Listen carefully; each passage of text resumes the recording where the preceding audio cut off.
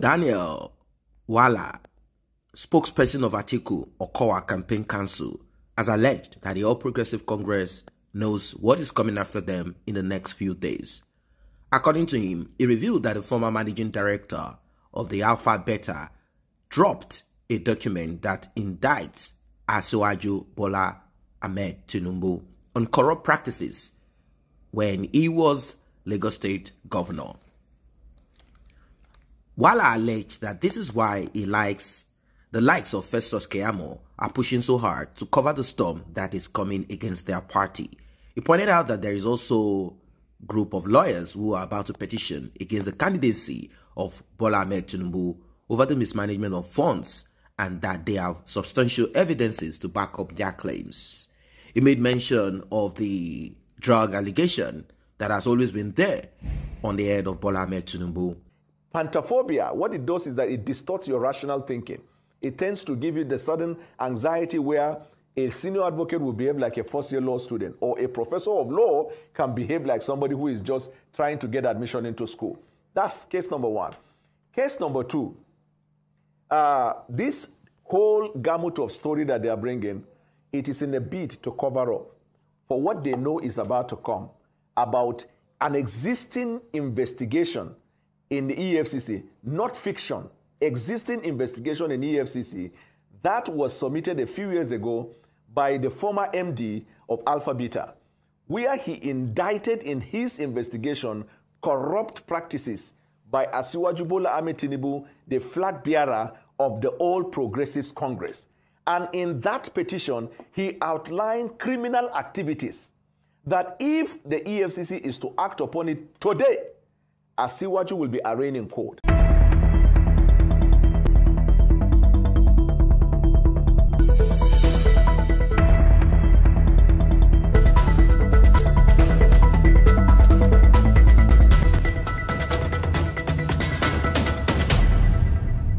Welcome once again to this channel. If you're just coming across it, tap on the subscription button and please like and share this video. And for those who have been on this platform, I say a very big thank you and God bless.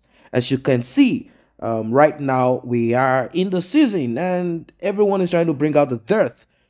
And I will tell you the truth, apart from some made-up stories, this is the time to listen very closely. Do not be fooled by he did not steal, he saved money, he stole this, he didn't steal that.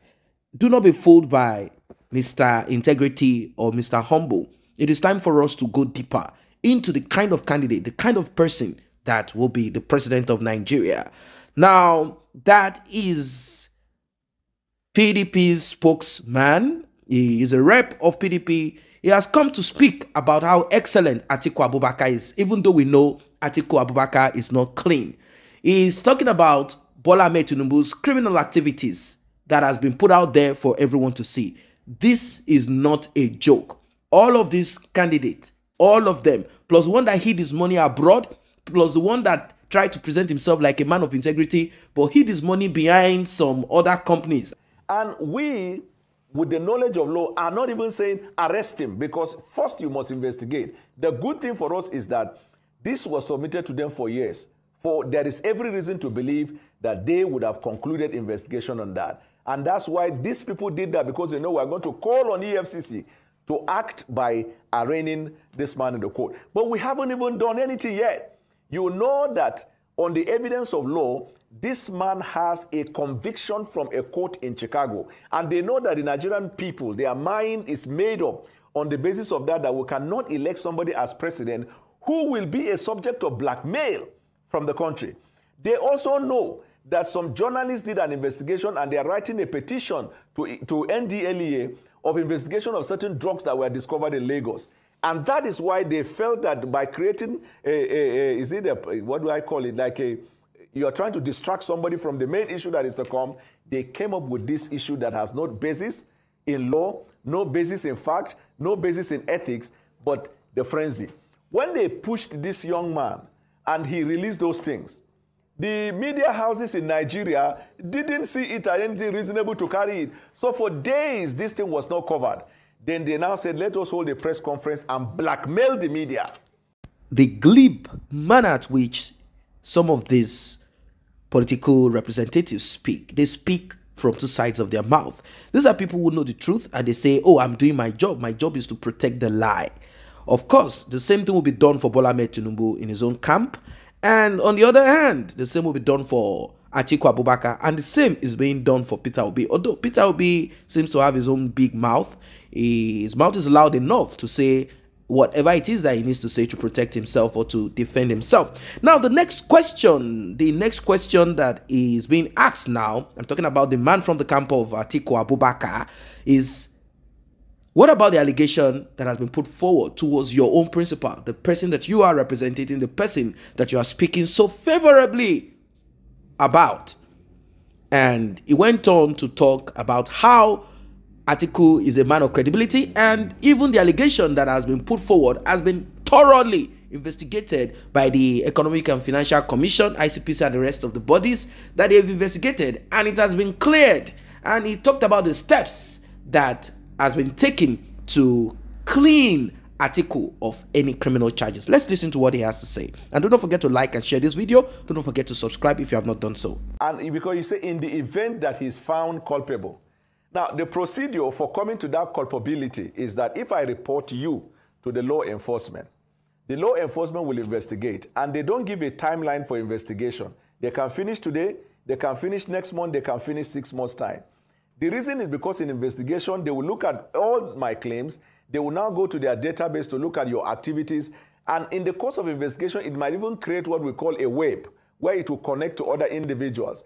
Now, that process that it will last for them to come to that conclusion, it is not something that can be concluded before the election, which will then give that point you are saying whether he should step away from that election. And even after the investigation is done, they will come up with a finding whether they have found credibility in that report or not. If they have not found credibility, it goes away. If they found credibility, then they will invite the person to come and now begin to answer questions on their findings.